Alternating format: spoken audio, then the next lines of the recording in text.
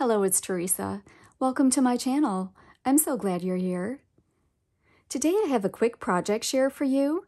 This is a cute little recipe album, and this is a design from Rosa Kelly of Rosa Kelly Scrapbooking.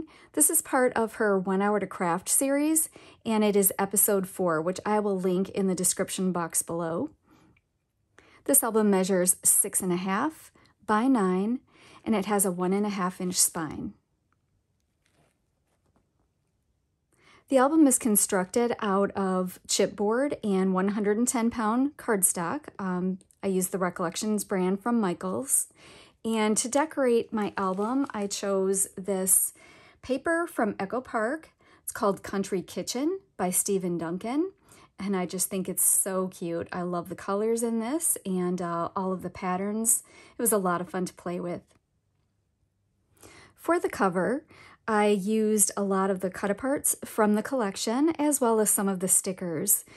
For instance, this is a cut-apart from the collection that I backed on black cardstock, and just to kind of make the image pop a little bit. Same with this one, and I did decorate this up a little bit. I gave her a little blingy earring, and I used some of my sparkle pen to, kind of create the illusion of steam coming out of the little pot that she's cooking in. I also took a little bit of lace and gave her a nice fabric lace collar.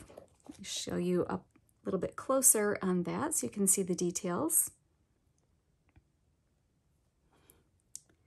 I also used this sticker from the collection, backed it on the black cardstock, and just fussy cut it out.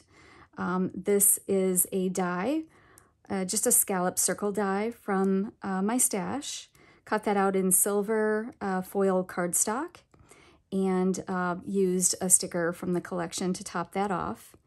And then I also gave these some dimension. I don't know if you can really see that from the side, but I backed this one and this one on some chipboard, just to make them stand up a little bit, give them some dimension, and make the cover a little bit more interesting. I also backed this piece of patterned paper, again, onto some black cardstock, and then onto some silver foil cardstock. And I just thought the shine was fun. It reminded me of, stainless steel appliances or things you might see in the kitchen.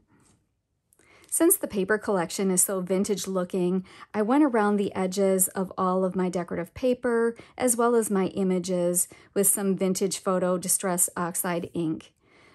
Kind of give it a little bit of an aged look. I used this fun label paper to decorate the spine, and this beautiful floral paper for the back. This ribbon is just a satin ribbon from my stash. And I think this came out really cute. Let's take a peek inside. So over on the left here, we have a series of pockets that are perfect for recipe cards. I did not make my own recipe cards. I purchased these from Amazon, and they were very inexpensive, and I thought they worked well with this collection. Let's just slide right in.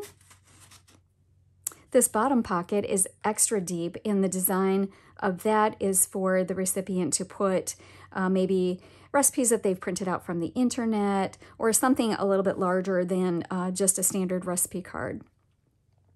Over here, I've used another cut apart from the collection, backed it on another piece of pattern paper, and then again onto some black cardstock, and just glued that right on. I thought the image was really cute. There's still enough room for the recipient to put a photo, and they could put a photo over here as well. And this opens up like this. Again, we've got some photo opportunities here. Another pocket with some recipe cards. Now, I've included 2 recipe cards in each pocket, but you could certainly fit more. That'd be fun. I put like 2 recipes to correspond with 2 pictures, maybe of the recipes or of people eating the food. And also behind here, there's room for another photo. And this flips over, and it kind of repeats different papers, obviously, but room for photos, recipes. You know, you've got your pocket here. And then as we close this up, I'm going to slide it over a bit because this opens this way. And we've got the same kind of format. Room for photos, pocket for recipes, a couple recipe cards. And then it opens again. And you've got another pocket here with, again, I've just used cut aparts from the collection, or I even just cut out images from the patterned paper because there were some sheets that had larger images on them. More recipe cards, more room for photos. In the center section here, we have a waterfall feature, and this is just a cut apart from the collection.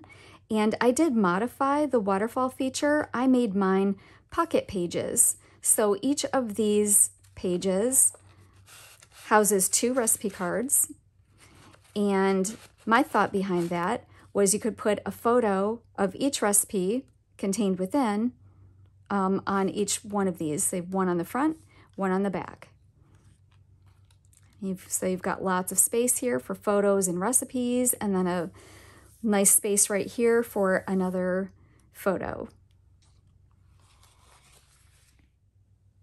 I hope that you enjoyed today's video, and if you did, please remember to like, subscribe, and share with a friend. Also, click the notification bell so that you'll be notified the next time I upload a video. Until then, bye!